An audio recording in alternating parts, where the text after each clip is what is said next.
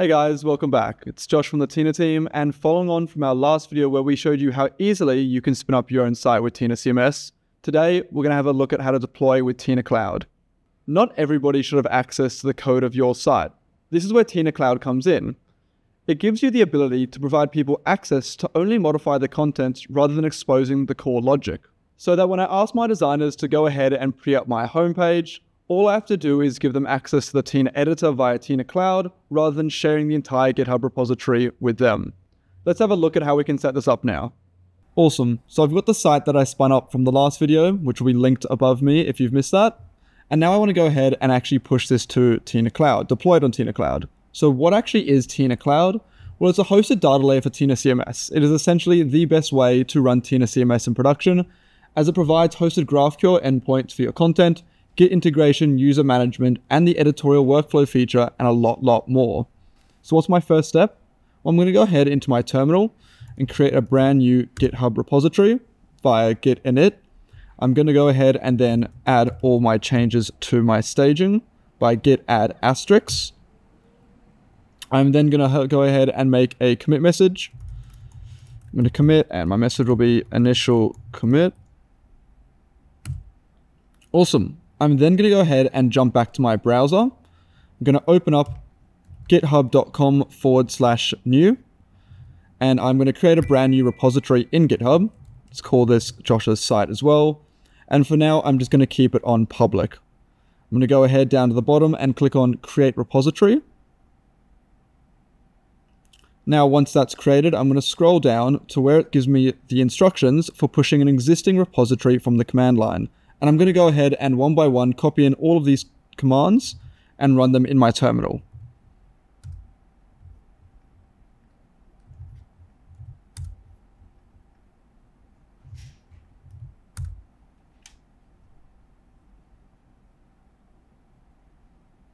Now that we can see that the commands have fully run, let's go ahead and refresh our browser. And we should see all the code from our Tina site now in our GitHub repository. Awesome. So the next thing I'm going to go ahead now is navigate to TinaCloud. You can do this by going tina.io. In our navigation bar, we can open it and we can go all the way down to My TinaCloud. Click on that. I'm going to go ahead and log in with GitHub. Now that we're in our TinaCloud dashboard, I'm going to go ahead and make sure I'm selecting the correct organization, which is just my personal one for now. I'm going to go down to the big blue Create Project bar. Click that, and I think I want to import my site today. So I'm going to click on Import Site. I'm going to authenticate with GitHub.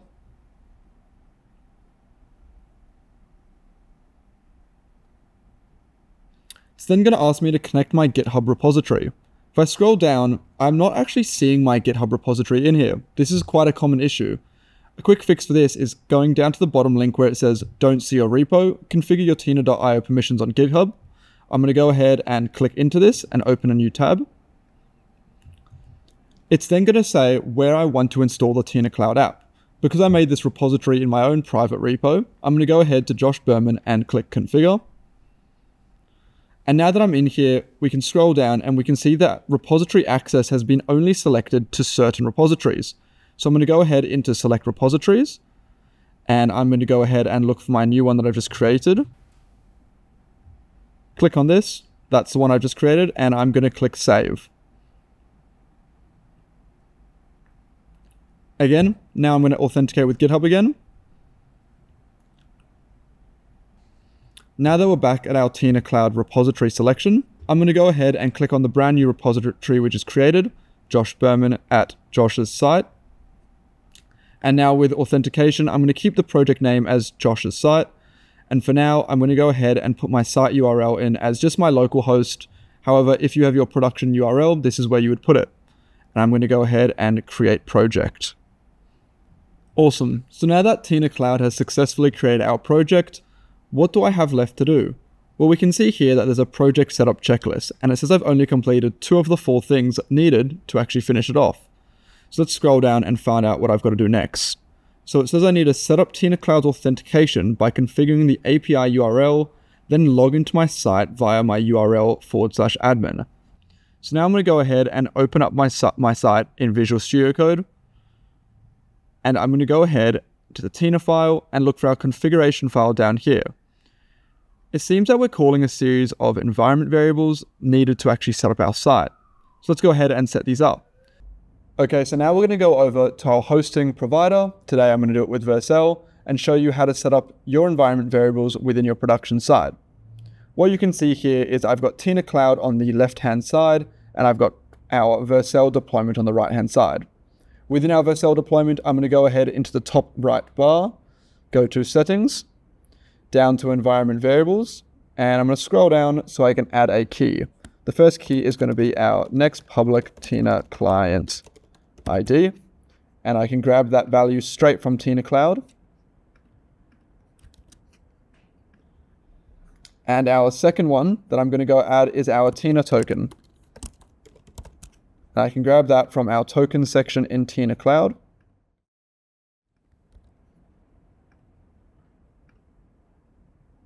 And then I'm going to go ahead in the bottom right corner and click redeploy to redeploy our site. Now with our site redeployed, I can go ahead into our Vercel project. So scroll up into the navigation bar, find project, and I can set up my production URL with TinaCloud.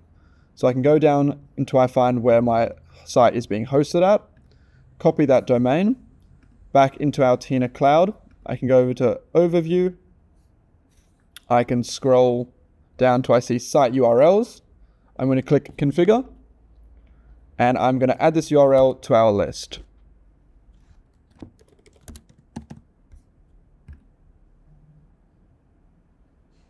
And from what I remember earlier, it said that I needed to log in with the /admin route. So if I go ahead and type /admin, and now I'm going to head back to our overview section of TinaCloud, we can now see that our project checklist says we've now completed 3 of the 4 items, where we've got a tick on our login through your site section. So let's go ahead and finish off our checklist by making changes to our production site using the Tina editor. So I'm going to go ahead and change this to